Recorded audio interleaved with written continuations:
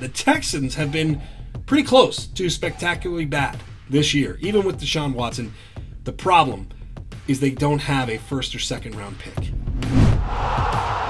What's up, everybody? Adam Kramer here with the Game Day, ready to do a little stock up, stock down, and stock to watch after Week 10 of the NFL season. Before I do that, however, a reminder.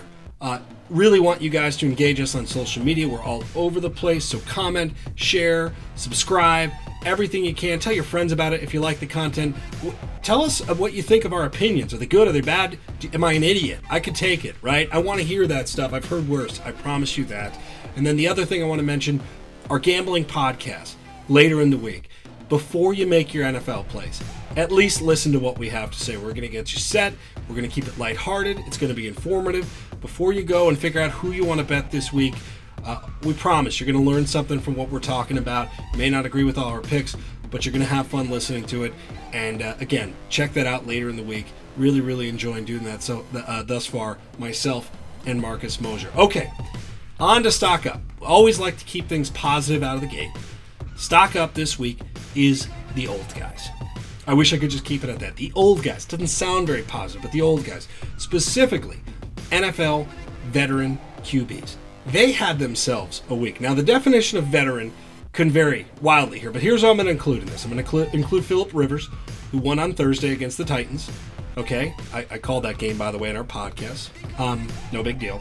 Tom Brady, Ben Roethlisberger, Aaron Rodgers, Matthew Stafford, all winners. Combined stat line, 15 touchdowns, 1 interception. The 1 interception, by the way, came from Aaron Rodgers. Of course it did. The best player on here. Don't want to get into the whole Tom Brady thing. I'm saying right now the best player on here is Aaron Rodgers. Probably going to make somebody mad there along the way, but that's fine. We are all in agreement that the old guys played well. Phillip Rivers, 300 yards and a touchdown. Tom Brady, 340 yards, 4 touchdowns. After that awful performance against New Orleans, a couple of those throws, it's like, oh, is this it? No, Brady still got something left. Big Ben didn't practice all week due to the COVID situation. 4 touchdowns, 330 yards. Aaron Rodgers, 325 yards, 3 touchdowns. What he does, 1 interception. And Stafford, 276 yards and 3 touchdowns against Washington in a wild game. Now, what does this mean? Okay, for weeks, literally weeks, I have been telling you at the Game Day how much I love the young quarterbacks that we have in the NFL. Okay, Patrick Mahomes is in there. Josh Allen is in there. Kyler Murray. We did a debate last week whether are we taking Kyler Murray or Joe Burrow or Justin Herbert or Tua. It's hard, right? It's a really tough discussion because all of these guys look like they're going to be great in their own way. I love the youth movement, and I think there's going to be really good quarterbacks, and we got more coming, by the way, from college. So I think youth in the NFL at the position is really strong, and the future is bright. However, these guys have been doing it, man. These guys have been doing it for years. The results can be mixed. You've had injuries in between there. But when I look at this list, the thing that comes to mind is you're going to be seeing them. There's playoff teams. Indy could make the playoffs with Phillip Rivers. Tom Brady, Tampa Bay. Playoffs seem very, very likely. Pittsburgh. Where did this come from? I knew this was a good team, but this is an undefeated team. Big Ben looks absolutely fabulous. Of course, the Packers have been great.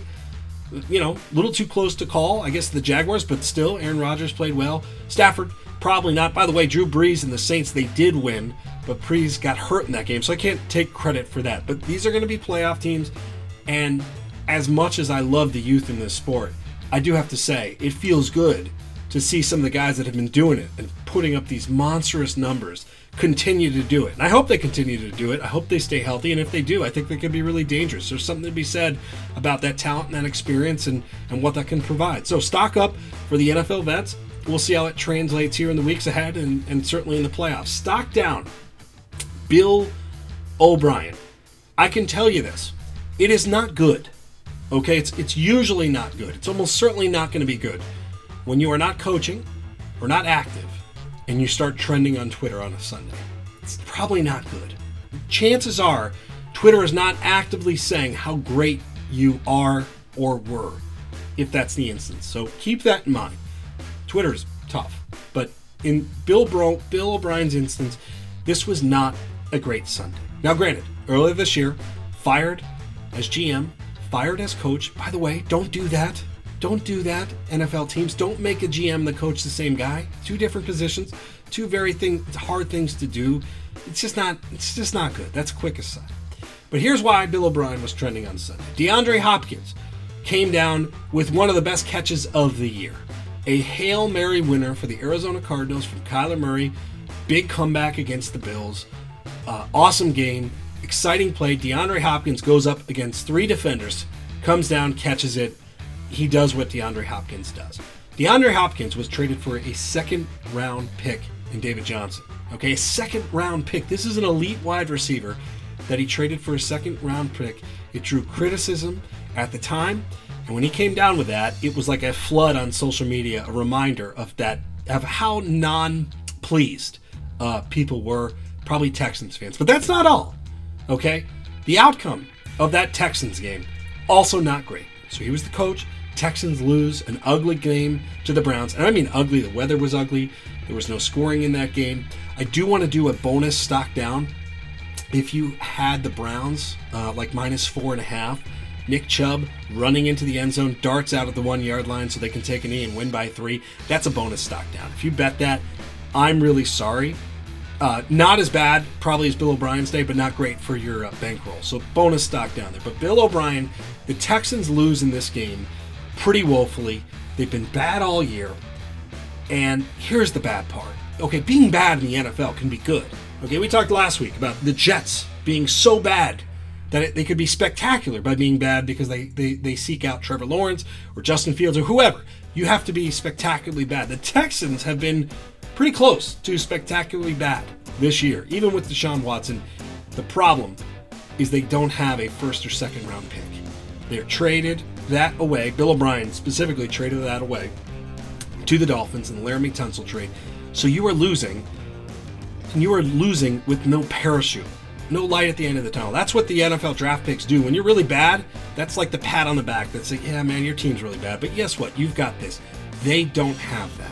I'm not saying Bill O'Brien is completely to blame for all of this, but it did feel like all of that coming together at once, not great. The good news for Bill O'Brien, he's living that buyout life, getting paid millions of dollars, not coach. He's probably golfing right now, right? Who's got the last laugh here? Is it him or is it me? Not me, right? That dude's doing all right, despite the fact that trending on Twitter, not coaching, not jamming, not a good thing. All right, last one, stock to watch.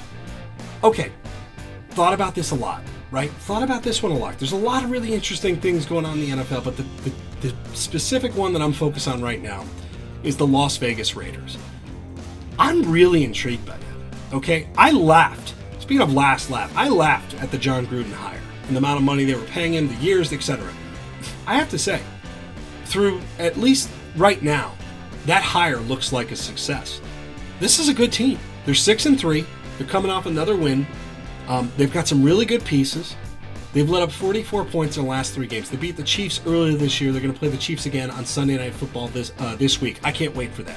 They've got Josh Jacobs, who I covered at Alabama, one of my favorite college players ever, who's just an absolute workhorse back, coming off 100 yards and 2 touchdowns. They got one of the best tight ends in the world in Waller, just an absolute physical freak and just a matchup nightmare. They've got good wideouts that could become great in Renfro and Ruggs, guys that played each other in college that I think overall could develop, and I think Ruggs could be really, really special if he can stay healthy. They're just really great. They're not statistically awesome, and this is why I kind of want to watch them. But I love the way the defense is played, and I love the way that some of these pieces are responding. The question to this team is Derek Carr, right? What are you going to get from him? Now, he's been good this year. He's been efficient. He doesn't dazzle you. He's not a fantasy, masterclass quarterback. 16 touchdowns, 2 interceptions. Not bad, right? What is he going to be in the playoffs? You're in the same division as the Chiefs, which, by the way, is a massive game. So what is he going to be? Is he going to win you games? Is he going to lose you games? I don't know what he's going to be. And that's kind of the big thing with this team. But I really love a lot of their pieces. And I think it's coming together at the right time. And here's who they have, by the way, after the Chiefs. Team that they beat. It's got to be some confidence there. They play the Falcons. They play the Jets. They play the Colts. They play the Chargers. They play the Dolphins. They play the Broncos. Dolphins, tough. Colts, intriguing. Falcons, maybe. I don't know. But that's a pretty manageable schedule. So, can they beat out the Chiefs to win the division? I think that's a tall order. But still, I think this is a playoff team. I think this is a team that can mess around and beat somebody. I think the rest of that conference is wide open. I think they can win some games. I think a lot of it boils down to card. But I got to say, Gruden, Mayock, that contingent there, they've been on a roll. They've won 3 in a row. And if they beat the Chiefs, by the way, this stock to watch is going to change. It's going to be a massive stock up. Very interested to see what they do. Really interested to see what those young players do as they develop. Going to watch the Raiders. Certainly going to watch Raiders Chiefs. It's going to be a heck of a game. All right, guys. For Adam Kramer at the Game Day, follow us, track us, comment with us, do all of those things. We will talk to you guys very, very, very soon.